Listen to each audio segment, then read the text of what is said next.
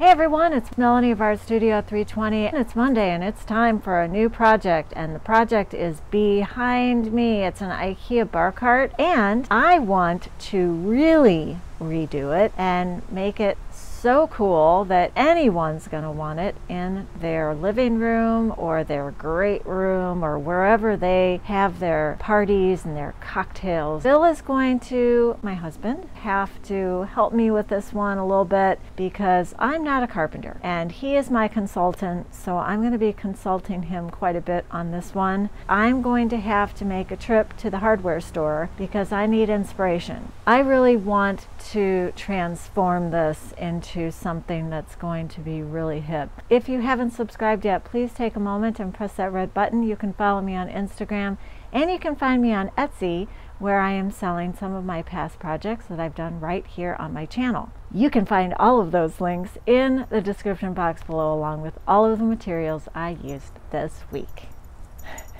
Stick around.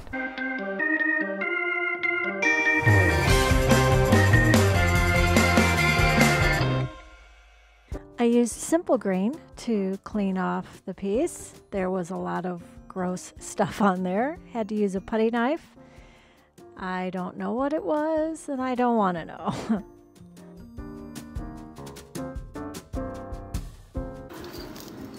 Well, this just happened. I was trying, look at, there's a peg under there. I was trying to loosen this. Big mistake on my part. At least I know now there's a peg there. I'm sanding off the top with a 60 grit, then going to 120, then 220.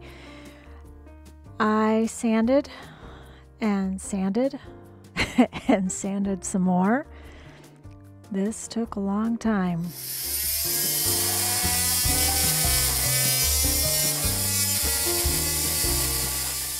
I'm using my oscillating tool with its teeny tiny little saw to saw through these wooden wheels, and I'm taking them off. There's a little peg in the middle, but it doesn't really matter because I'm going to be cutting most of this off anyway, but the wheels were in the way. I had to do that first.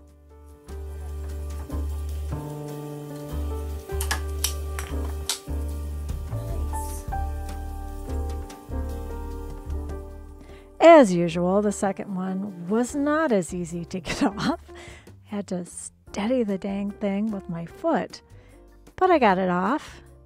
No problem. Now I had to get this back where the peg was. There was a little place where it was cut out for the peg. So once I did that, then I could concentrate on gluing this piece back together. It was all there. There wasn't anything missing. So it was actually much easier than I thought it was going to be. That was a nice surprise. I put a couple of clamps on there just until the glue dried. You always want to do that just to make sure it doesn't move. Now I am measuring for my two pieces that are going to go underneath in order to hold the wine glass rack that I purchased.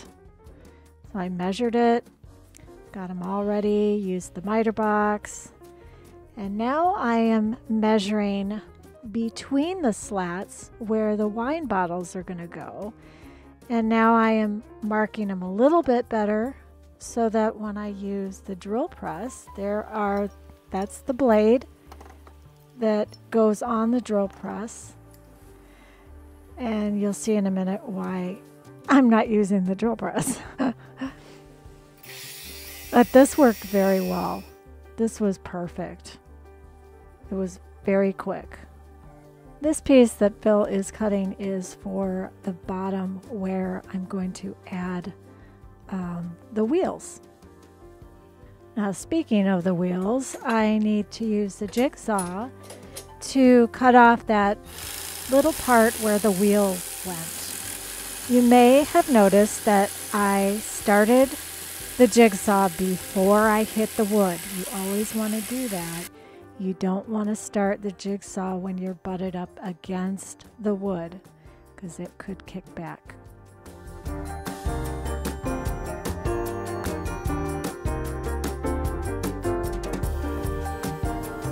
It's Wednesday and I feel a little behind. I'm not worried. I had a lot of extra stuff that I did yesterday. I learned how to use a drill press that didn't go as planned. It hasn't been used for a while. The chuck fell off while I was using it. That was a little scary, but nothing bad happened. I went to the drill with the same attachment, and so it's got a tiny little saw around the drill and it creates a circle. And then Phil was good enough to rip this for me because I am terrified of the table saw.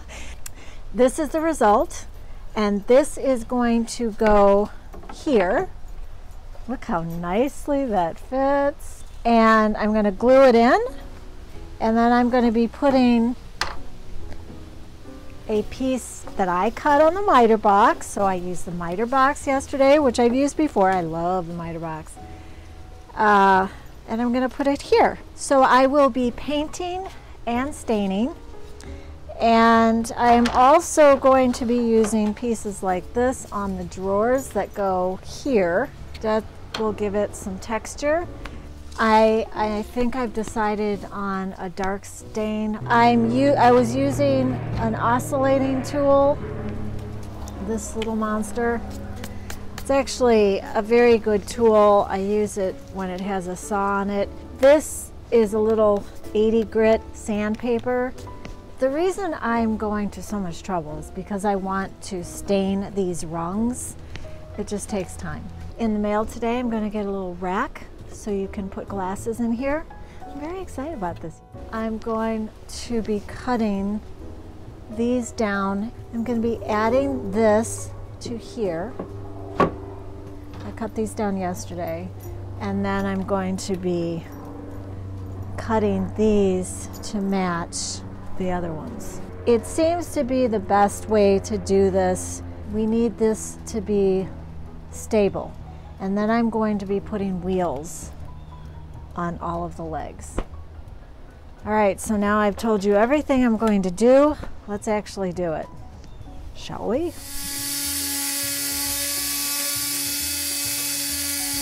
Good morning, it's Thursday. I'm a little behind. I had to put stripper on my piece last night because my oscillating tool that I was using to sand between the slats of the bar cart, it died. I tried to just sand it off with my sanding sponges, but it won't work. I bought a new stripper and it's supposed to be more environmentally friendly, but if it doesn't work, it doesn't do me any good. What makes it more environmentally friendly is the materials that they use to make it, but also I don't need to use saran wrap with this. When you put stripper on, you usually put saran wrap over the top. You don't have to, but you want to keep it wet, and so if you're going to put it on there for quite a while, I always put saran wrap, and it has worked very well, except it creates a lot of waste. We will see. I woke up this morning, the stripper looked like it wasn't working. It creates like a little hard shell over the stripper, and underneath it's supposed to stay wet. I thought I had put it on there thick enough, but there were spots where it didn't look like it was thick enough. So I went around and just really globbed it on there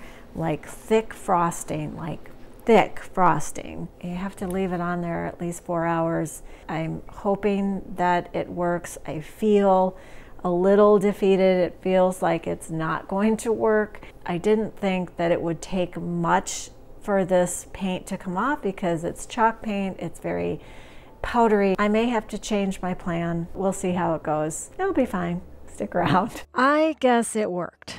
It was very hard to get off completely. I worked at it for quite a while with many different tools.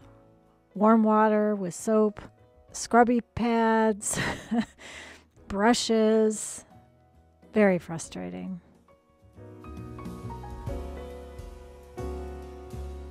Good morning, it's Friday. Here's where I'm at. It has been a weird week.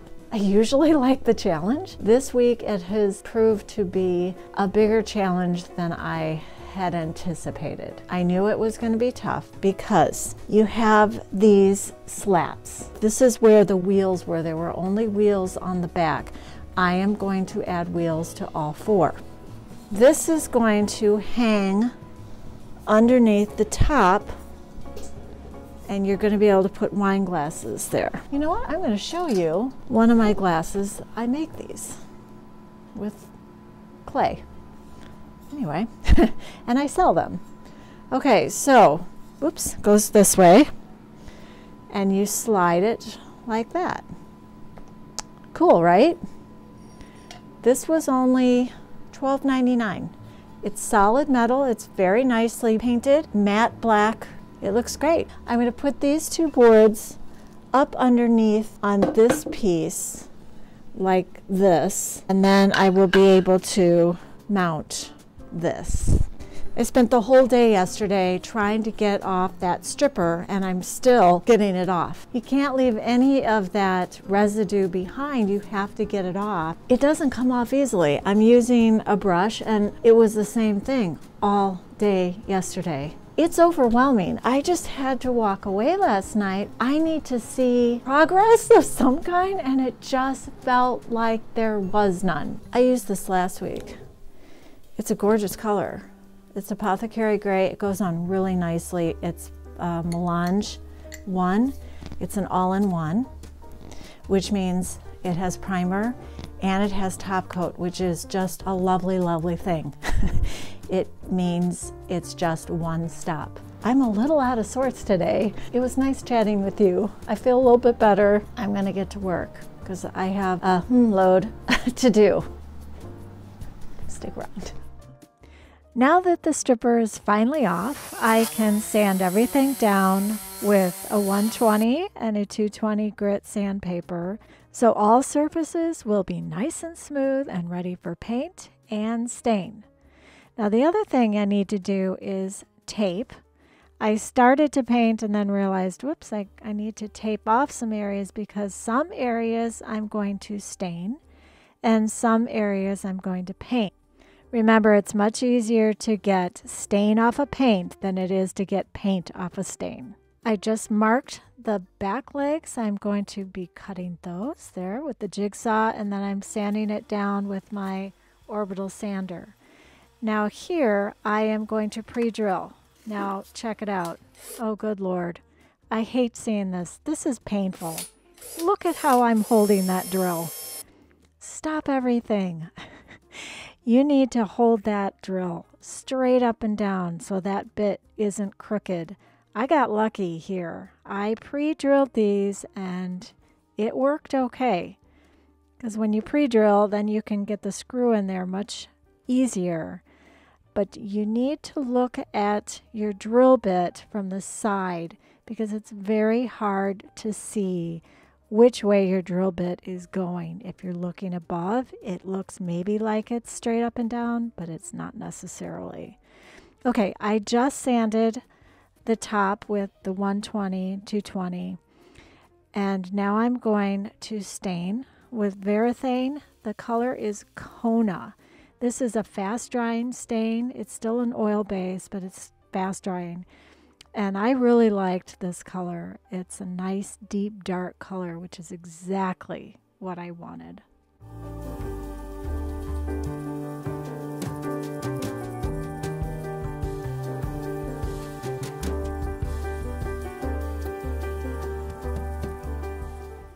Finally getting to add the texture to the drawers. This is some trim that I bought at Menards. It comes in a nice long strip. It's got two sides, and I was trying to decide whether I wanted to do like every other with each of the textures, the different kinds of lines, but I decided to go with all one kind of design, and I glued them down with my Elmer's wood glue. And now I'm painting them. And now they look like they're part of the drawer. Okay, I don't know what happened to my footage, but I did glue my little wine bottle holder. There is that bit I was talking about before. It is actually a tapered bit. and it's good for pre-drilling. My husband calls it a pointy bit, but its technical name is a tapered bit. It's nice for pre-drilling. I used a nice big fat bit here because I was putting in these metal pieces for my wheels.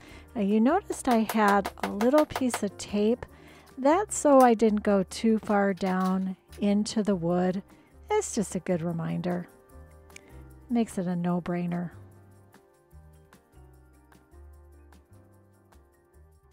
Quick footage of me staining the underside of the top, and this is a safety tip: oily rags in a bucket of water with some generic Dawn dish soap.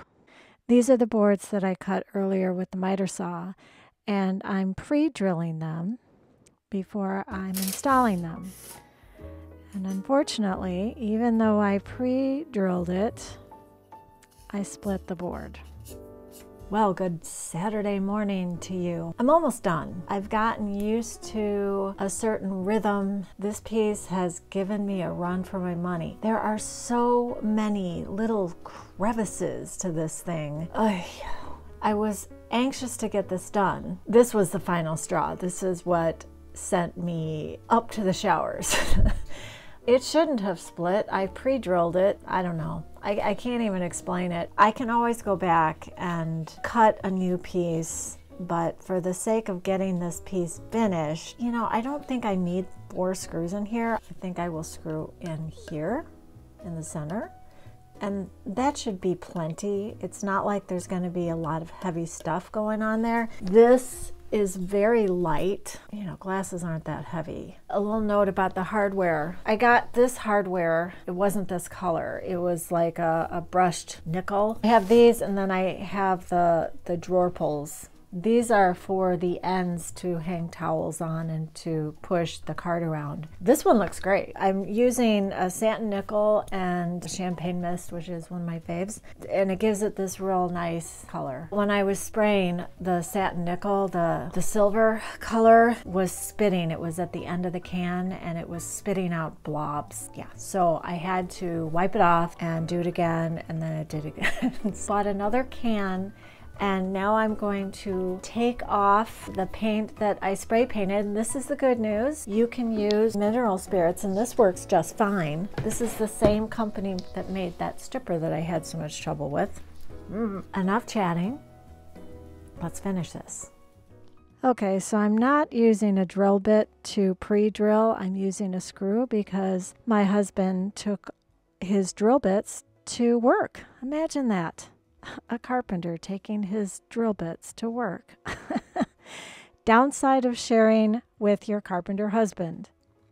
All right, it worked just fine. Everything's installed. Now I'm using some mineral spirits to clean off the stain from the paint.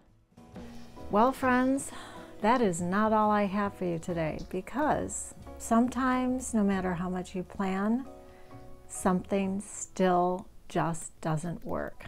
So check it out, and keep in mind, I don't know what to do yet. All right, there's just a pretend bottle. Well, it's an empty bottle, and it's resting nicely. And here's my wine glass. Not only is it too long, but turns out it hits the wine bottle. When I was putting this on, I went back and forth. Do I put it down here, put it down here? And I thought, well, it's easier to grab a bottle from the top. And I'm thinking, well, it's easier to grab the wine glass from the top. I could knock this out. Now it's glued in there, pretty good. I could see if I can put it over here without those boards across that gave me so much trouble yesterday. That will be the simplest fix if it works. Projects do this. Don't get discouraged. I'm telling myself that. It's all good. I'm going to take this off and try and put it over here and see what happens. There isn't a whole lot of extra. It might be enough. It might be enough. I'm going to try that now.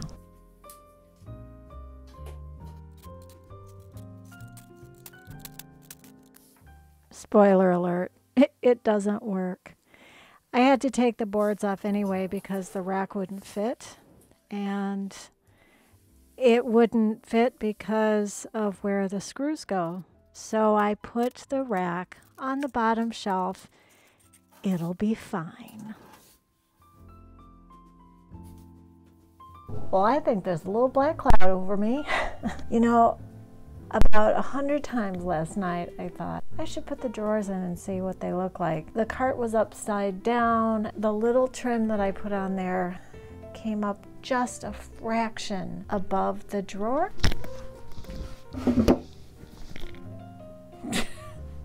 You've got to be kidding me. Look at it, barely comes above. Just a little, and it's flush on the bottom. Why I didn't do it flush on the top, let it hang down on the bottom, I didn't really think about it. I think I can probably sand it. That's what I'm gonna do. Got the wine rack to work. I really like this cart too. I have just a couple more things to do and I'm afraid to do them. All I have to do is put the hardware on. I am gonna sand them down and see what happens.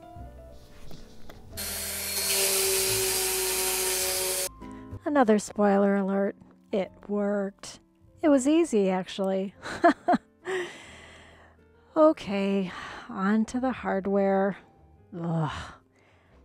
I like this cart. I don't know why it doesn't like me. All right, I needed Phil's help on this one. It was just a millimeter off and we couldn't fix it, not even with the drill. So we made the hole bigger and used a washer to cover up the hole. All right, I drilled a hole for the drawers. The first drawer went fine. And then the second drawer, I drilled too low. Here's the trim with the dripping glue. It's late, guys. It was fine. And here I am with the second drawer. Bad things happen when you work 15 hours straight. Plus, I drilled the holes in the wrong place. Simple as that.